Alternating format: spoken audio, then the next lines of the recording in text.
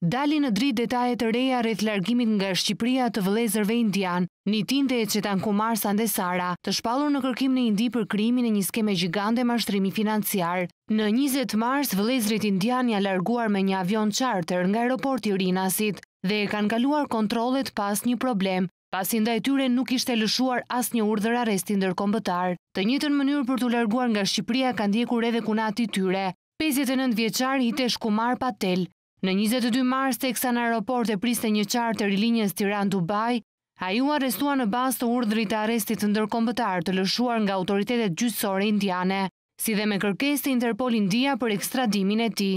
Gjykata e Tiranës e ka cilësuar të ligjshëm arrestimin e 59 vjeçarit dhe e ka caktuar masën e sigurisë të arrest me burg me afat 40 ditë. Indiani Hitesh Kumar Patel pretendon se përndiqet nga shteti indian për shkak të bindjeve të tij fetare dhe politike, duke ju referuar lidhjeve të tij familjare me familjen Sandesara dhe sepse është i afërm i kryetarit të opozitës indiane.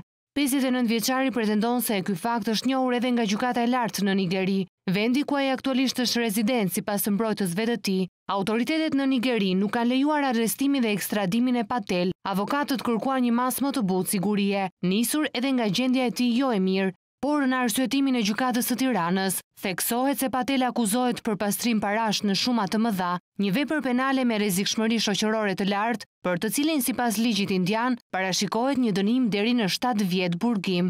Gjithashtu, sipas gjykatës, Patel është në moshë relativisht të madhe, por nuk u provua se vuan nga ndonjë sëmundje veçanërisht e rëndë. Sa më sipër, gjykata caktoi masën e sigurimit arrest me burg 40 ditë. Sipas mediave indiane, vëllezërit Nitin dhe Çetankumar Sandesara ishin truri skemës së mashtrimit me kredite marra nga bankat shtetërore. Ata zhdukën përmes kompanive offshore një shumë prej 725 milion dollarësh amerikan, por i vetmi urdhër arresti ndërkombëtar që u ka mbritur autoriteteve shqiptare ishte ai që mbante emrin e kunatit të tyre, i akuzuar si bashkëpunëtor në mashtrim.